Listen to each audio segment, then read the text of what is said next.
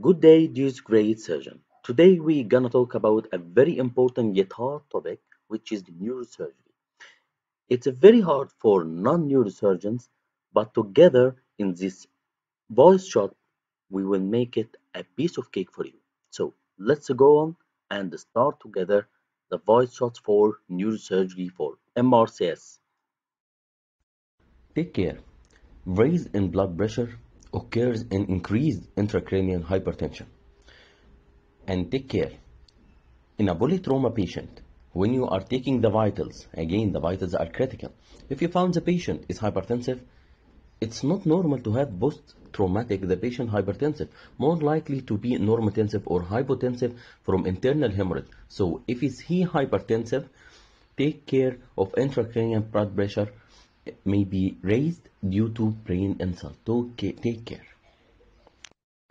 And a great trick to use it in your life. If you found the patient is hypertensive, post-traumatic, post-RTA patient, think of the Cushing reflex always.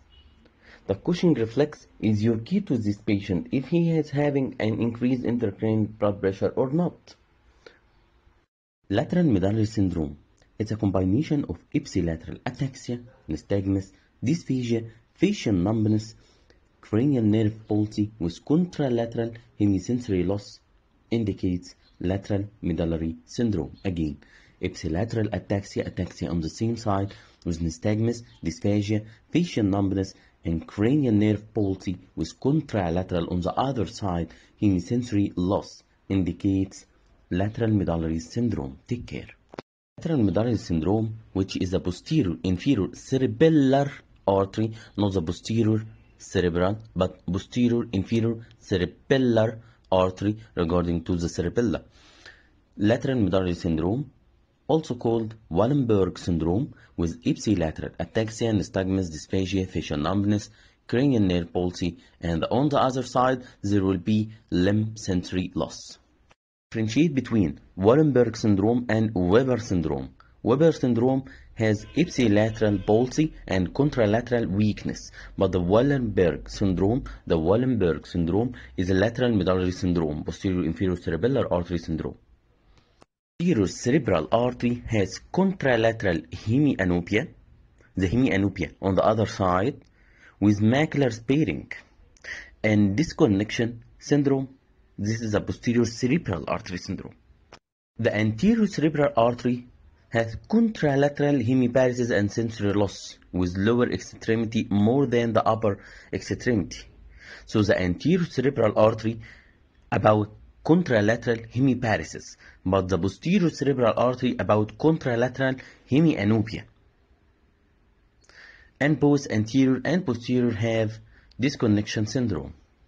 So we now agreed on the anterior cerebral artery has contralateral hemiparesis and the posterior cerebral artery has contralateral hemianopia. Surprise, the middle cerebral artery has contralateral hemiparesis and contralateral hemianopia. So middle cerebral artery is a mix between anterior and posterior. So contralateral hemiparesis and sensory loss with upper extremity more than the lower extremity. So it's not anterior cerebral artery because in anterior cerebral artery it's about the lower extremity more than the upper. But the middle cerebral artery has the upper extremity more than the lower extremity. And as well as it has contralateral hemiparesis, it has also contralateral hemianopia. It's combination between the anterior and posterior, and different from the anterior that it has the upper extremity more affected than the lower extremity, which is different from the anterior cerebral artery. As well as the key will be aphasia and the gaze abnormalities. Dear friend, take care. Ataxia, agnosia, aphasia, dysarthria, apraxia, all are different definitions. Don't confuse them from the AAAA. Ataxia is impaired ability to coordinate movement. Aphasia is impaired structure or organization of the language. The vernix will have receptive aphasia, while the Broca's expressive non-fluent aphasia. The Broca's area, if affected, it will cause aphasia. This is the aphasia of the Broca's area. Expresses non-fluent. while the vernix aphasia is receptive fluent aphasia. It's impaired structure organization of the language, while the ataxia again is impaired ability to coordinate movement, and often seen as staggering gait or postural imbalance. Agnosia is the loss of the ability to recognize intact sensation and memory. Dysarthria, defect in articulation and intonation of the speech. Dearest great surgeon, we agreed on the anterior cerebral artery has contralateral hemiparesis and sensory loss with the lower limb extremity more than the upper limb extremity. Take care, contralateral hemiparesis and sensory loss. Because the posterior cerebral artery will be with contralateral hemianopia with macular sparing, and the middle cerebral artery is contralateral hemiparesis and sensory loss along with hemianopia, aphasia, and gaze abnormalities. But take care, if the question is only stating the case is presenting only with isolated hemiparesis, take care, this is a lacunar. So, presence with isolated hemiparesis, hemisensory loss, or hemiparesis with limb ataxia, this is a lacunar, not anterior.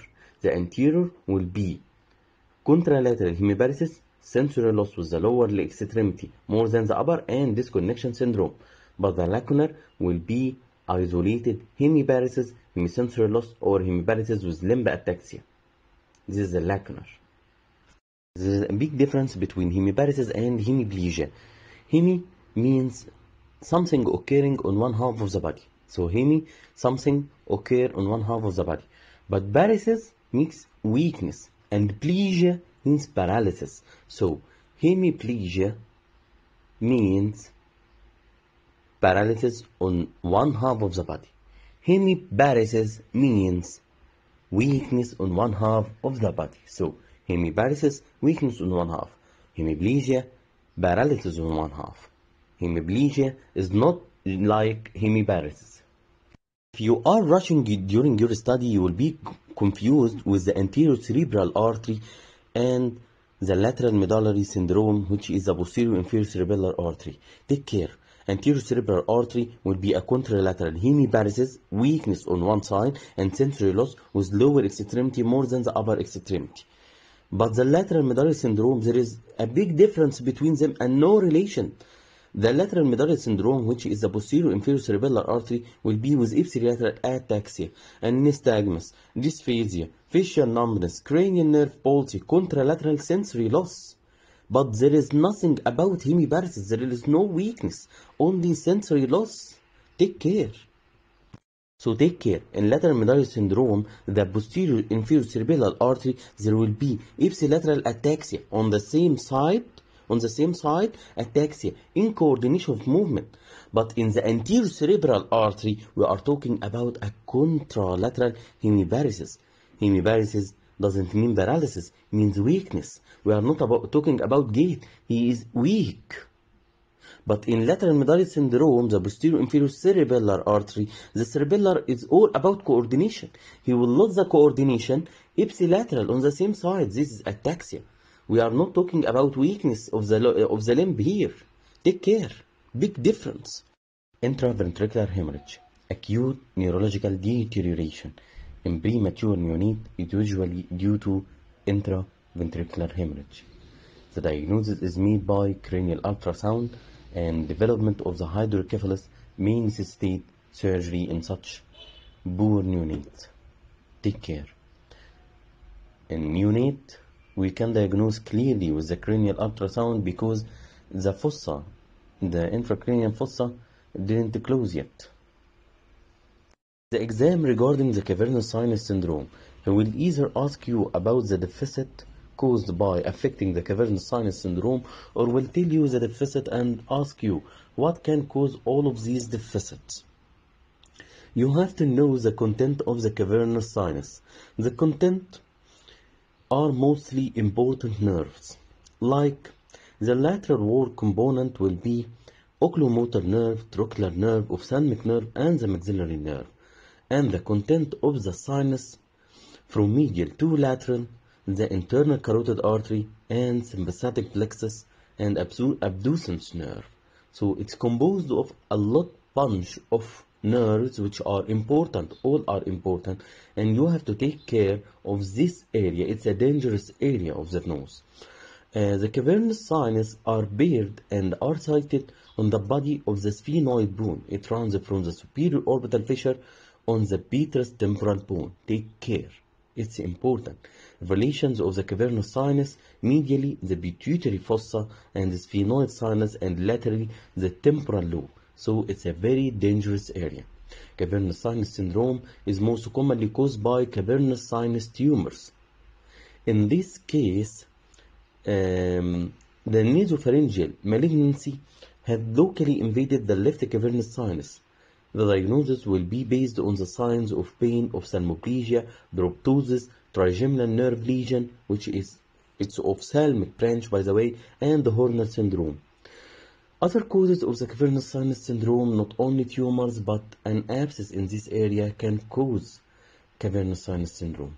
Take care. Take care. There is a big difference between Sturge-Weber syndrome and the Weber syndrome and the Wallenberg syndrome. Take care. Weber syndrome is posterior cerebral artery syndrome at the level of the branches of the midbrain. So we are talking about posterior cerebral artery, but at the level of the branches of the midbrain.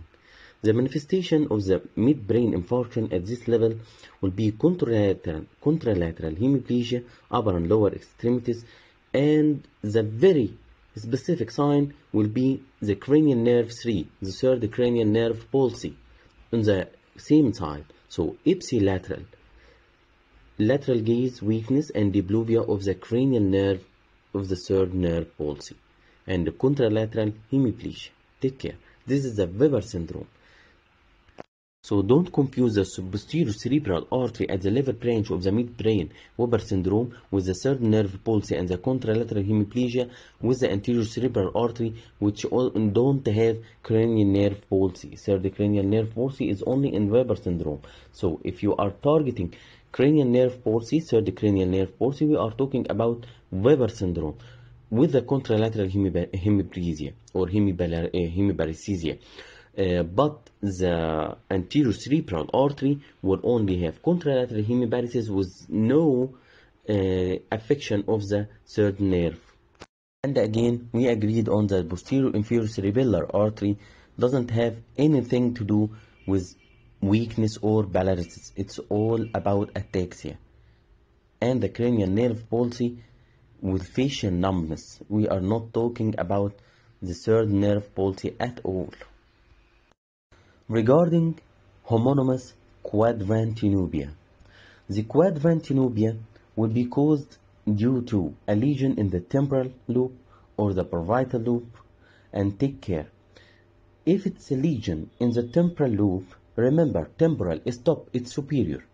And if the lesion in the parietal lobe, remember the parietal below, it's inferior. So temporal, it's top, it's superior. Parietal, it's below, it's inferior. So temporal, top, superior. Parietal, below, inferior. And what lesion is caused in the left temporal lobe will be causing the lesion in the left side. It's a homonymous quadrantinopia. But if it's left temporal lobe lesion, it will cause a right homonymous quadrantinopia. Again, the inferior homonymous quadrantinopia, it's caused by a lesion inferior, so it's parietal, it's below. If it's a parietal left side, so it will be right side inferior homonymous quadrantinopia. Clear? Take care.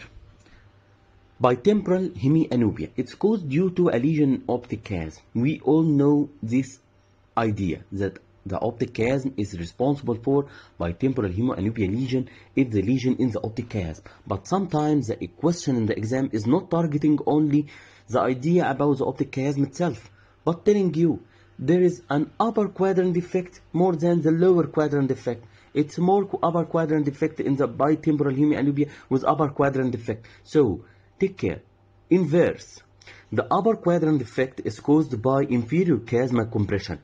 So, inferior chiasmal compression is most commonly due to, yes, the pituitary tumor. While if he asked you about the lower quadrant defect in bitemporal hemianopia in the exam more than the upper quadrant, so the compression on the optic chiasm is upper from the superior chiasmal compression. It's caused by the craniopharyngioma.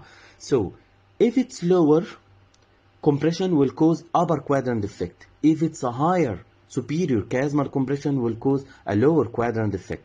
If the compression on the chiasm from up, it will cause inferior defect.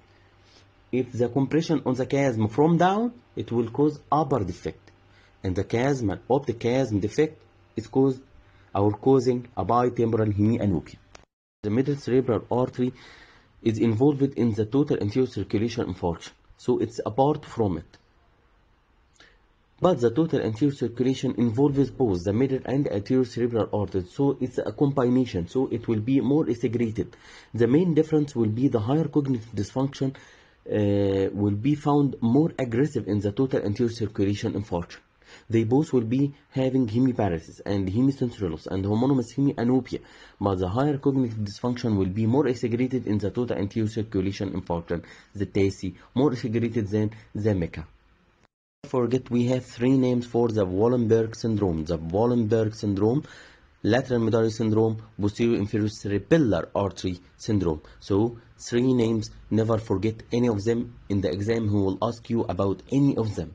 The lateral medullary syndrome is the same as the posterior inferior cerebellar artery syndrome, is the same as the Wallenberg syndrome. It's ipsilateral ataxia, nystagmus, dysphagia, facial numbness, and cranial nerve palsy, contralateral sensory loss, contralateral limb sensory loss. There is no hemiparalysis, there is no hemiparesthesia, there is no weakness in the limb, there is no paralysis in the limb. It's all about sensory and ataxia and nystagmus and dysphagia, facial numbness, no weakness, no paralysis. Again, lateral medullary syndrome, Wallenberg, inferior cerebellar artery, no weakness, no paralysis. Great surgeon. Extradural hematoma is due to middle meningeal artery rupture or laceration, which is branch from maxillary artery, which extension from external carotid artery. Take care. It's a surgical emergency to evacuate the extradural hematoma. This is done by parieto-temporal craniotomy. This is the modern surgery. But in rural areas, there is no neurosurgery. So they drill holes in the skull, causing a bare holes to release this extradural hematoma. But when we are talking about modern surgery, the most benefit will be from parieto-temporal craniotomy. By the way, remember the most common site for middle meningeal artery to be ruptured as the terion. Most common asked question in the exam. It will ask you about the middle meningeal artery, what is branch from, and will ask you the most common to be ruptured at in the terion and the relations of the terion and the bones forming the terion. So remember, the middle meningeal artery is a branch from the maxillary artery, which is a branch from the extra cranial external carotid artery, and most commonly ruptured at the terion. And the terion is the region where the frontal and parietal and temporal and the greater wing of the sphenoid bone join together to form the terion. Again, the terion, with the most common place to middle meningeal artery to be ruptured, is the weakest point, is the most liable point to be having extradural hematoma, where the frontal, parietal, temporal, and the greater wing of sphenoid join together to form the terion, the weakest point of the skull, where extradural hematoma will be formed from the rupture of the middle meningeal artery and will require parieto-temporal craniotomy surgical emergency. This great surgeon. Keep the diffuse axonal injury in your mind when there is a trauma with acceleration and sudden deceleration, like the whiplash injury. There are two components. There will be multiple hemorrhages and diffuse axonal damage in the white matter. Frequent causes are persistent vegetative state or morbidity in trauma patient. The clinical symptoms are worse than the CT findings, by the way, and the MRI is more sensitive for diagnosis. It can be isolated with no or little association with the subarachnoid hemorrhage or subdural hematoma or even fracture. So, up to two-thirds occur with the junction of the gray and white matter due to the different densities of the tissue. The changes are mainly histological. Again, the changes are mainly histological. The clinical symptoms worse than the CT finding. So keep it in mind in whiplash injury, in acceleration and deceleration with multiple hemorrhage and diffuse axonal damage in the white matter. Left temporal lobe infarction will cause right superior quadrant tenubia. So, in order not to forget, temporal top, and the left will cause, the left infarction will cause the contralateral side affection. So, left temporal will cause right superior quadrant tenubia. While the parietal lobe, parietal below inferior. So, the parietal will cause inferior. So, if the question stating left parietal lobe infarction, so it will be right inferior quadrant tenubia. You can remember one and reverse the other. Let's add another visual field defect, the homonymous hemianopia. We have three types of homonymous hemianopia: incongruous and congruous and macular sparing. The incongruous defect, it's a lesion in the optic tract itself, and the congruous defect will cause a lesion of optic radiation or occipital cortex, while the macular sparing is a lesion in the occipital cortex itself only. So, incongruous defect will cause a lesion on optic tract. The optic radiation will caused by congruous defect. In case you forget, the in tract, conrad, in tract, conrad. So, incongruous optic tract, congruous optic radiation, optic rad. Lacunar infarction, again involving perforating artery around the internal capsule, thalamus and basal ganglia, and will present only with isolated hemiparesis and hemisensory loss or hemiparesis with limb ataxia. There will be nothing else. Take care. Ependymoma account for 33% of the CNS tumor in the children below 3-year-old. They commonly arise in the fourth ventricle and can grow through the foramen of Luschka and Magendie. First-grade surgeon. Remember, the CSF is secreted from the choroid plexus of the lateral and third and fourth ventricle and the interstitial space of the dura of the nerve root sleeves. The circulation starts at the lateral ventricle to the third ventricle to the fourth ventricle and central canal of the spinal cord, ending at the subarachnoid space. At the subarachnoid space, the arachnoid granulations and the choroid plexus and lymphatics do absorb the CSF. The function of the CSF is removal of the waste and cushioning of the brain and intracranial neurovascular structure, neural pointing, and electrical hemostasis. Dear great surgeon, pay attention to the CSF circulation.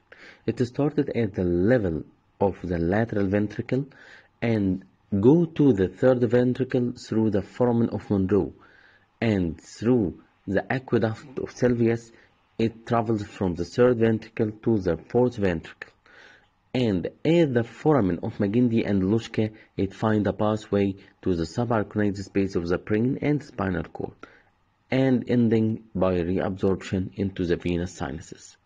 This is the pathway of the CSF circulation. Administration of intravenous mannitol reduces the acute phase of raised intracranial pressure. Again, mannitol reduces the acute phase intracranial pressure raise. Dear great surgeon, remember that signature fracture is synonymous with depressive fracture. They are usually low velocity injury where the fracture impression resembles the injurious source. Like someone hit the skull with a hammer, the depression will take the shape of the hammer head.